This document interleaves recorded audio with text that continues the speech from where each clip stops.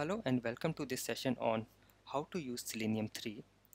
Today we are going to learn how do we add Selenium 3 jars, how do we add Gecko driver, and then we will run our test with Selenium 3. We will also look at some useful tips and the interview section. Let us begin.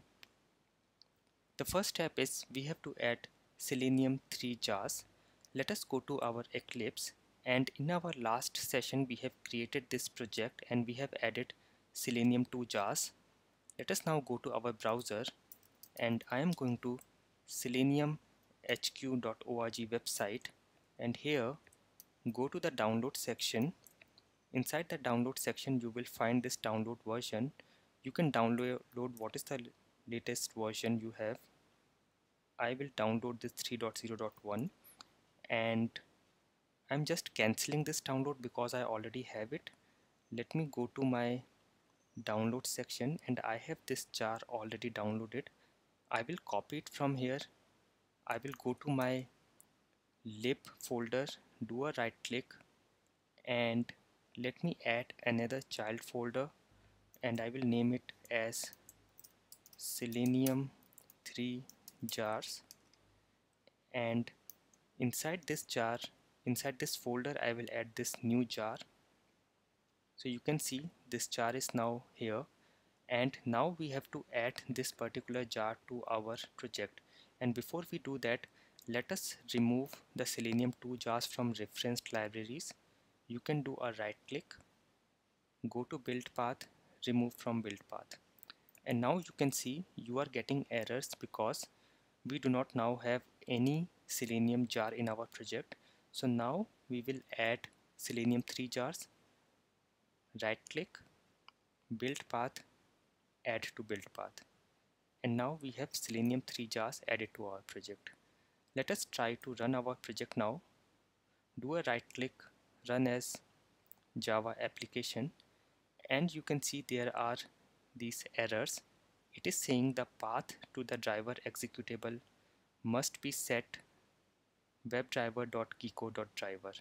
So we have to add this driver path, and that is what step number 2 is. We have to add Gecko driver to our project. Let us see how do we do that. If you go to this error log, inside this error there will be an information on the latest version can be downloaded from this particular website. So let us go here. On my browser I am going to this website, and here you can see all the versions of Gecko driver.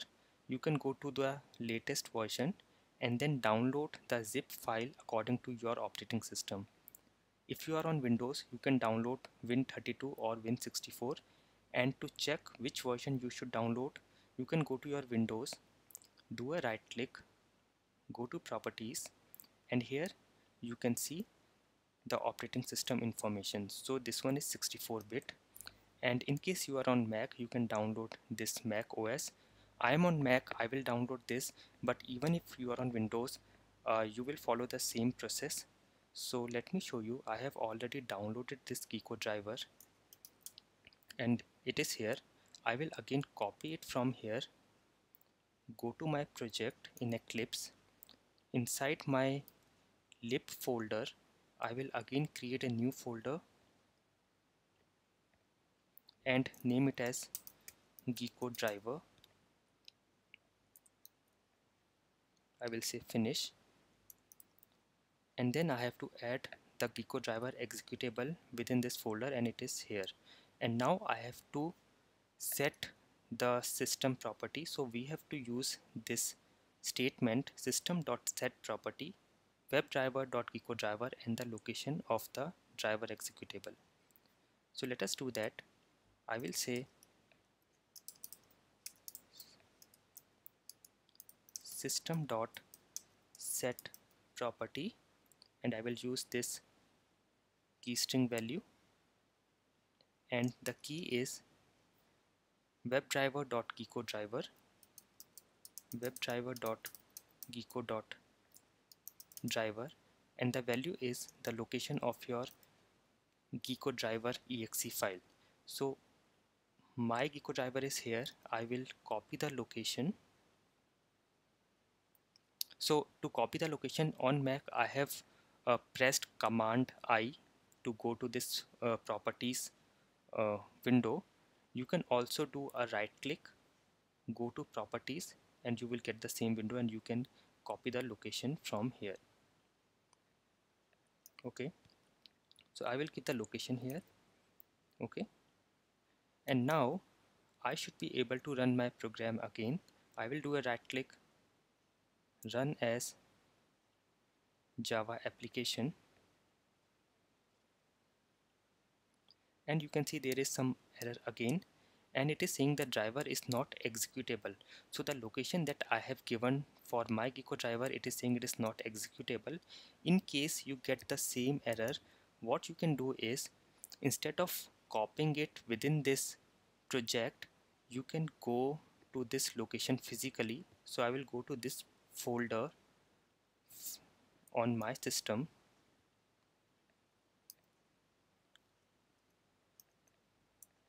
So I am pressing Command Shift G on Mac. If you are on Windows, you can directly go to the location, and here what I'm going to do is I will copy this Gecko driver that I have downloaded and paste it here again, and I will say replace, and now you can see it is an executable file. So I will also refresh my project, and now let me run it again.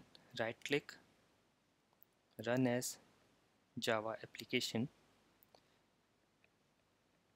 and see what is happening is it is not giving me the earlier error, but still it is not opening the browser. And what it has done is actually it has opened 3 Firefox instances but has not gone to this particular website. If this happens with you also, what you can do is you can get the latest Firefox version. So you can go to your browser and say download Firefox, and any site you can go. I am going to File Hippo. You can download the latest and the stable version of Firefox. You can find the latest version here and the older versions here.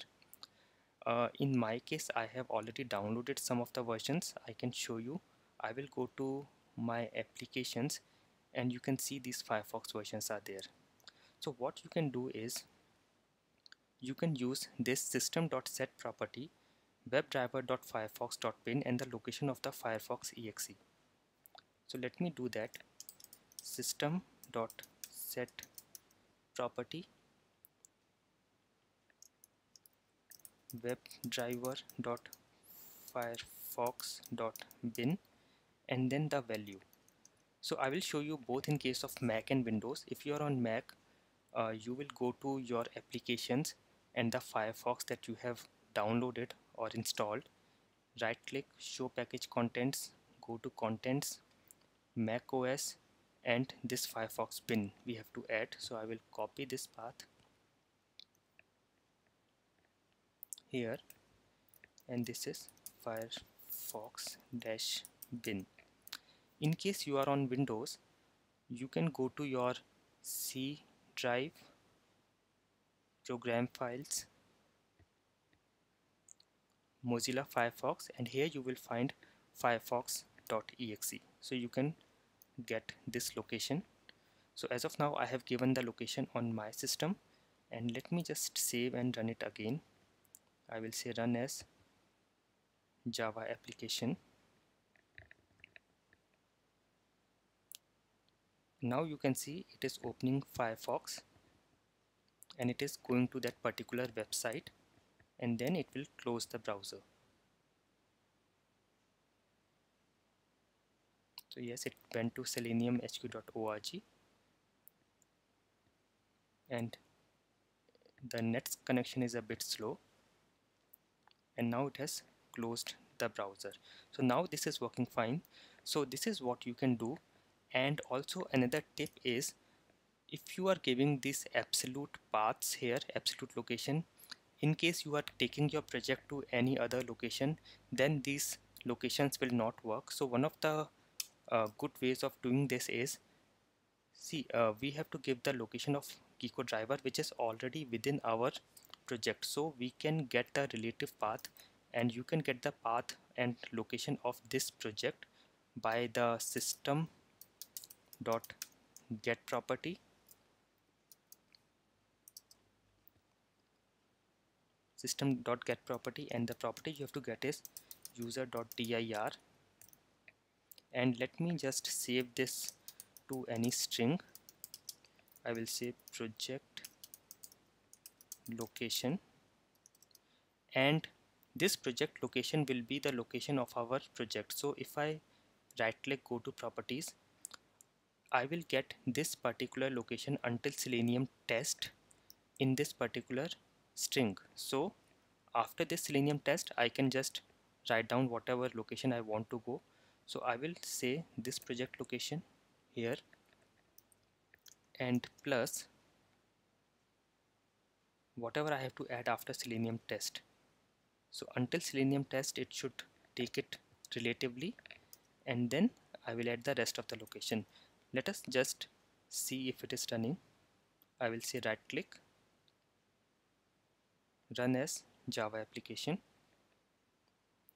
and yes, it is able to run. It is going to the browser and it is opening that particular website. So this is running fine. So this is how you can make your locations as relative.